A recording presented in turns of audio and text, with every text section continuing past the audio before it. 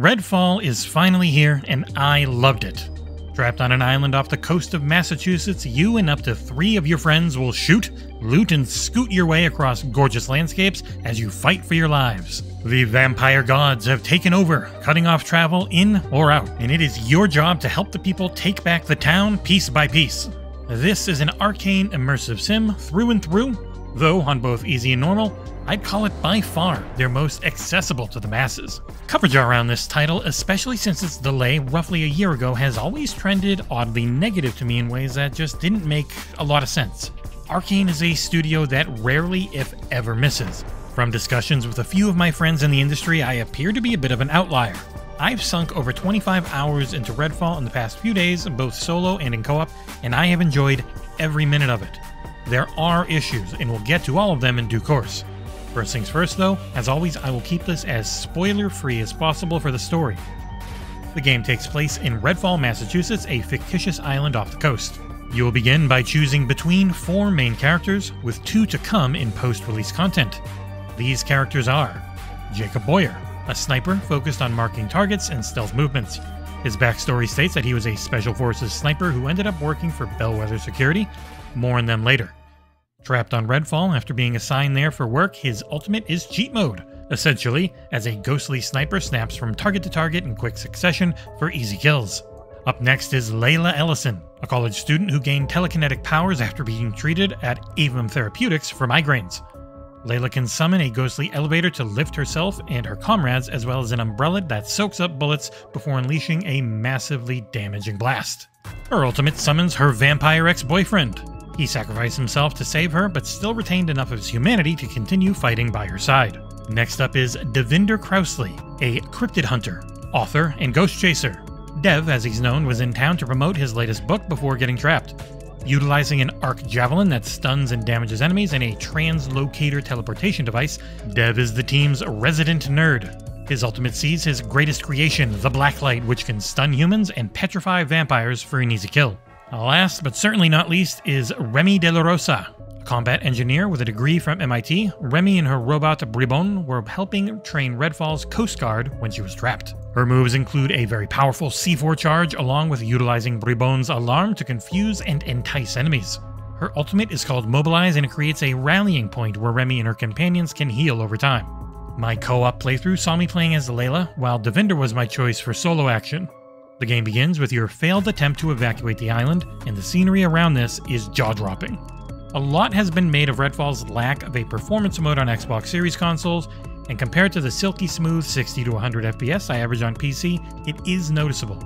I think the game looks fantastic, and this starting area is one of the best looking that Arcane has ever produced. Redfall is an open-world looter-shooter, and that may turn a lot of people off at the start, and I get it, but there are more great games than ever, and the thought of a huge, bloated map game just isn't always appealing. Thankfully, Redfall is a tight, focused experience. There is no icon bloat to be found, and I beat every side mission and the campaign in just over 16 hours solo. And there are 2 locations in Redfall. I spent roughly 7 hours in the first and about 10 in the second. Both share similar setups. You'll have a variety of main missions, optional side missions, and non-optional safe house missions. Only the host and co-op gets progression in those missions though. You do keep any experience or drops gained when playing with friends. The game scales enemy to the highest level player, which can make it impossible to play together if you're more than a few levels apart. This system is why I had a co-op and solo set of heroes, and I do hope they eventually change it up post-patch, because games like Saints Row and Halo Infinite have shown that you can set up a system to allow co-op play without having to start over from scratch. Main missions lead to eventually hunting down the vampire gods, of which there are 4.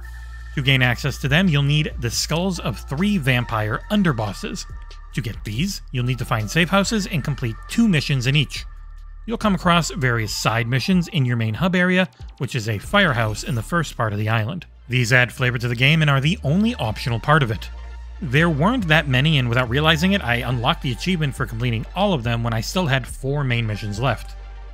Mission objectives, especially in the safe house ones, are built with replayability in mind. Every playthrough can have different objectives and different locations for these, while the main and side missions do seem to be set in place. As there isn't a ton of variety for the missions, the runtime felt right. This is not Arcane's take on Destiny, it's much more in line with a less bloated Far Cry title. The map is never full of random icons, and the only collectibles in the game are the grave locks, of which there are 100.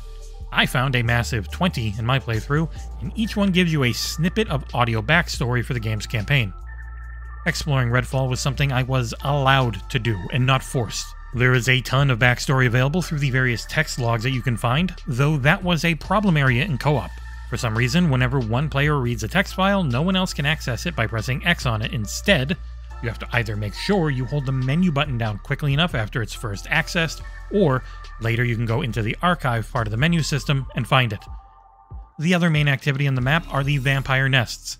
These are procedurally generated psychic mindscapes where vampires live. They appear on the map as a blue door icon surrounded by an ever-expanding ring. Any enemies within this zone will be buffed massively, and on the higher difficulties, they were truly a nightmare to fight. Once you locate the door and head inside, you'll be met with a random assortment of in-game areas that are stitched together in various physics-bending ways. Your goal is to reach the end, fighting an army of vampires along the way and destroying a giant heart. There are randomly chosen modifiers that will affect what you face, and once the heart is destroyed, you'll then have 30 seconds to find the right exit and make it out to gain an experience bonus. The nests were a fun diversion, but the landscape inside repeated too often. By the end, I mostly avoided them and only went inside when it was making a mission too difficult to complete. Your main hub and safe houses can be used as fast travel spots. On both Series X and PC, fast travel was typically 4 to 6 seconds, which was a huge help as there are no vehicles to get around the map more quickly. There are also historic landmarks that dot the map, offering up more fast travel opportunities as you find them. A quick interaction will set off a flare, and from that point you're able to travel back and forth at any point outside of combat. And that combat is heavy. Bullets feel impactful, and the variety of skills and guns on hand is pretty damned good. What isn't good is how it all feels on console by default. The game's aim acceleration curve is way too high when you first load the game up. Even low is still a little higher than I like, but if you do set that down and slightly raise up the aim sensitivity, it becomes Arcane's best playing console title. Now, that's not saying much, as I have struggled mightily to get aiming right, but this is the first time where I felt like some minor post-launch tweaks can make the game feel legitimately great. Though, running at 30 FPS on console is another issue. It is a smooth 30, which we'll hit more on later, but even a smooth 30 is nothing compared to a locked feeling 60. My wife has played with me in co-op for over 7 hours on her Series X, and after some light tweaks, she's had very few complaints. Just a couple.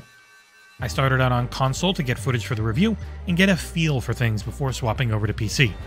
On mouse and keyboard, the game feels incredible, which again is typical for an Arcane title. They nail it there. Control-wise, the left and right triggers aim and shoot respectively, while your left and right bumpers control your main abilities. Once you've leveled enough to unlock your ultimate, you can press both bumpers together to use it. A is jump, X is interact and reload, while Y swaps through your main weapons, and B crouches and slides if you're running. On PC, you can use 1, 2, and 3 to swap between guns. On console, you just have to press Y repeatedly to go through them, and there is no weapon wheel. For the love of heck, Arcane, please patch in a weapon wheel where you can just hold Y for controllers ASAP, please. Left on the D-pad is used as a per-player ping or mark system on the map. Holding down will use your healing item, and right activates your extremely powerful flashlight. Redfall can get very dark at night or indoors, so make sure you don't forget to use your flashlight instead of upping the brightness and contrast far too much like I did on my wife's TV. Up is used for push to talk, left stick in is for running, and right stick in is your melee.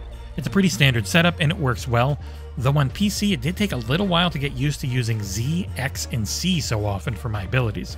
I think the gunplay mechanics feel great overall, and my only issue really lies with the enemy AI.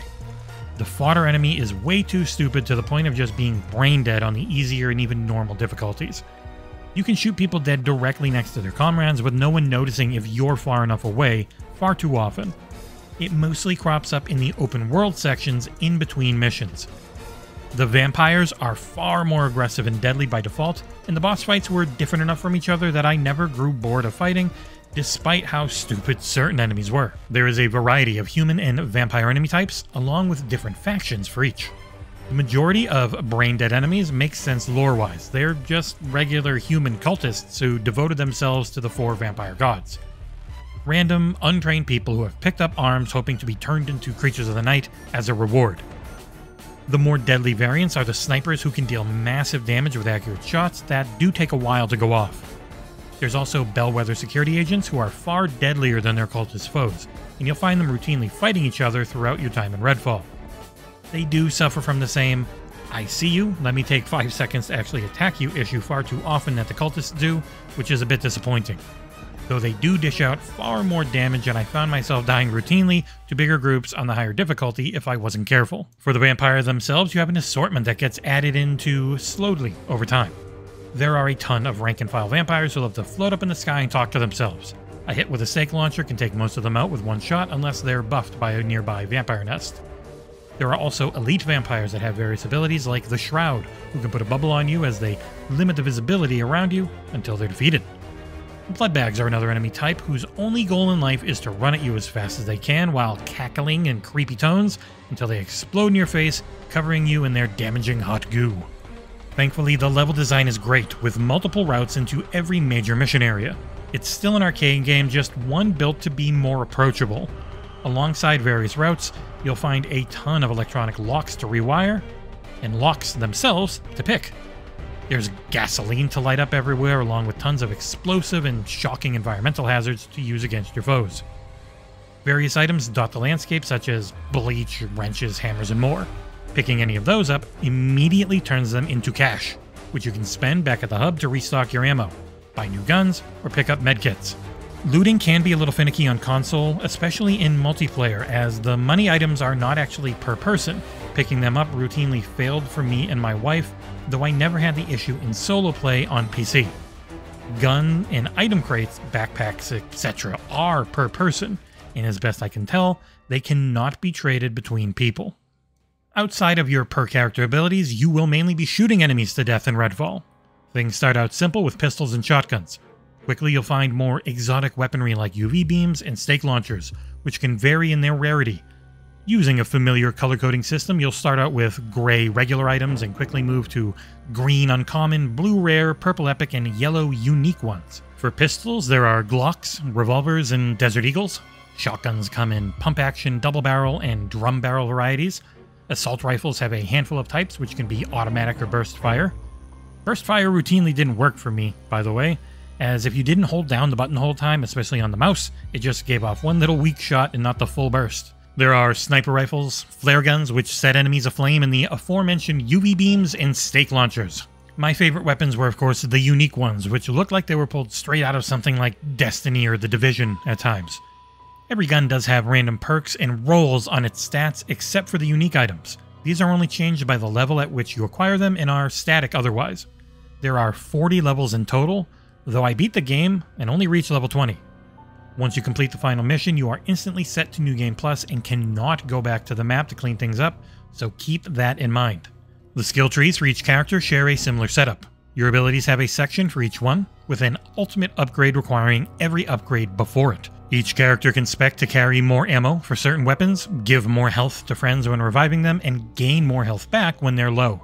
The top of the skill tree has 4 unique skills per character, such as Dev gaining more money from trash items or Lena gaining more psychic residue from enemy kills, and that residue is what powers up your super ability and is represented by glowing blue orbs in the environment. Overall, I think the gear system's okay, but not great. It does its job of letting you tailor the gameplay to your preferred method well, but lacks the variety outside of unique items that I like to see.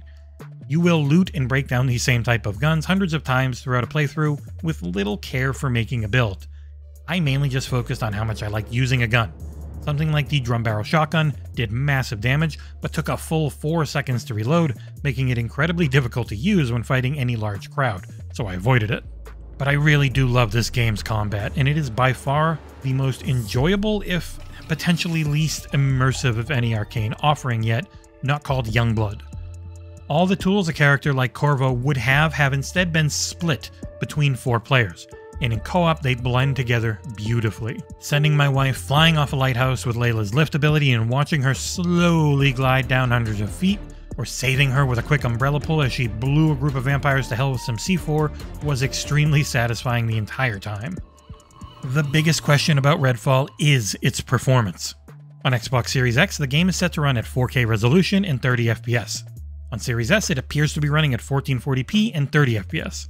A performance mode has been promised as a post-launch patch, though no time frame has been given. And look, 30 FPS for a shooter isn't great, especially if it's a choppy and potentially unresponsive 30. Thankfully, Redfall is a rock-solid, smooth, responsive 30. My wife was playing it the entire time on console without any major complaints. I did spend a lot of time on PC, using a 5800X and 6700 XT AMD rig. Utilizing a mix of high and epic settings, I averaged anywhere between 60 to 100 outdoors in the more taxing areas. Indoors, I've routinely held well over 100, even reaching my max refresh rate of 165 in story sections. And the texture quality in Redfall is excellent when it loads. This is an Unreal Engine 4 game through and through. The weaknesses we've come to expect from this industry standard are here, including an odd bug where certain environmental textures could take up to a full minute to fully load in.